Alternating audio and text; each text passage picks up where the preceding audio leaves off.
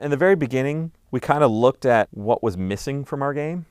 That's where, for instance, the idea of the new animation systems, like to be able to move through the world in a different way, we felt we had been missing that. And so the same thing with character customization is we felt we were missing this ability to tie you in as a player, as a person, into the character that you were playing. It didn't even start with character customization so much as customization. There was a time when it was just going to be weapon customization or view model customization. And we especially felt like with a lot of our fans, we have so many fans, they're not even gamers. There's got to be someone's going to come up with this, but a new genre of person. A gamer to me is someone who plays video games and loves games and knows things about all kinds of games and stuff like that. But for a lot of Call of Duty players, they don't play games. They only play Call of Duty. And I've talked to a lot of guys, and sports guys too. Like we had a baseball player in here not long ago, and I go, "Hey, so what kind of games do you play?" And he goes, "Oh, I don't play any games really. I play Call of Duty and I play a golf game, and that's it." And I go, "Oh, do you play a lot?" I go, "Every day." So they're not gamers, but they might actually play more than gamers. So I don't know if where that classification of that kind of person is. Why do you think they do that? What's going on with your series? How is it roping in these people? I don't know. I really don't. I mean, I wish I could tell you, but it's one of those weird things where I talk to so many people who all they play is Call of Duty and like a sports game, whether it's Madden or FIFA or something like that, but that's all they play. They'll play year round, and when the next one comes out, they buy that one and play that. The thing with that group, though, is it may actually be the majority of our players, and yet they are the least vocal.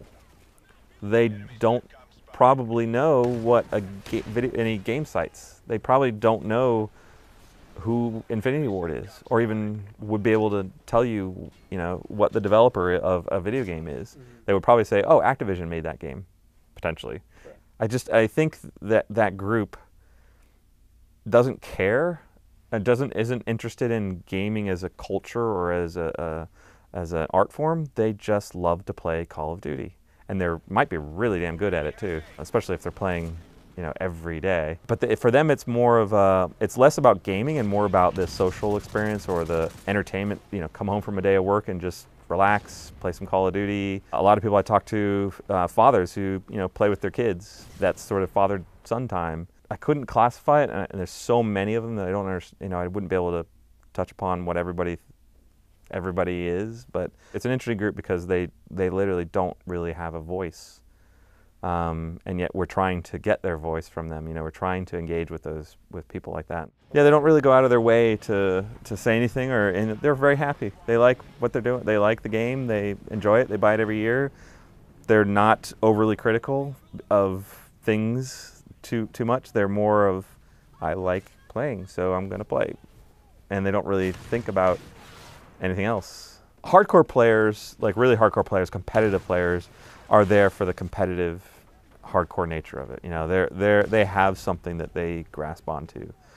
The casual players, although, like I said, they play every game, we wanted to give them something that they felt maybe more investment for them. And character customization seemed to be one of those things that maybe those casual players would latch onto more.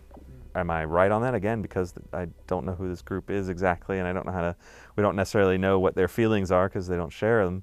We're taking a little bit of a design guess at it, but when we went to do character customization, it wasn't a thought of, finally, now we can get girls in the game and they'll play. And it was, okay, now we can make characters that represent us. And us was multiple races, multiple genders.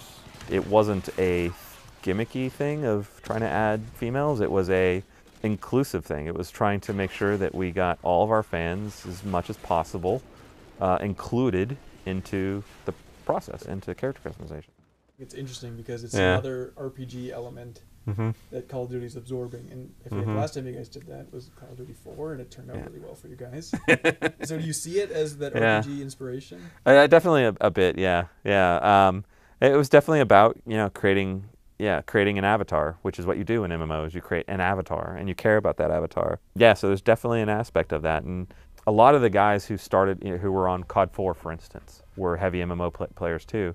And I remember the lead MP guy and I used to have this thing where we always would go and play the weirdest, craziest MMOs that we could find. Whatever it was, if an MMO came out of any kind, even some of the Korean ones, and then we'd go play it, and then we'd come back and be like, okay, did you see that thing? The way they handled their inventory was really interesting, and found ideas basically through studying MMOs a lot. Why MMOs and not just RPGs or JRPGs?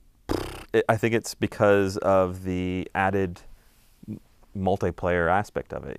We did the RPG thing too, actually. So we used to play a lot of RPGs just in general, but a lot of it was getting the multiplayer aspect of it. The way that you could level your character when you were playing MP, which in some MMOs you can't do, but in some you can. A lot of that kind of stuff ended up being inspirational for us. And sometimes that inspiration wasn't MMOs, sometimes it was fighting games. So Street Fighter 3 was a huge inspiration for Call of Duty Modern Warfare 2. Street Fighter 3? Or Street Fighter 4, sorry. Okay. Player cards came from Street Fighter.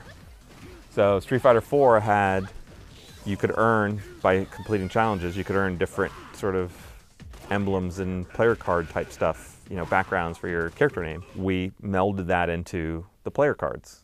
We didn't have player cards before that until we played Street Fighter, so inspiration comes from strange places.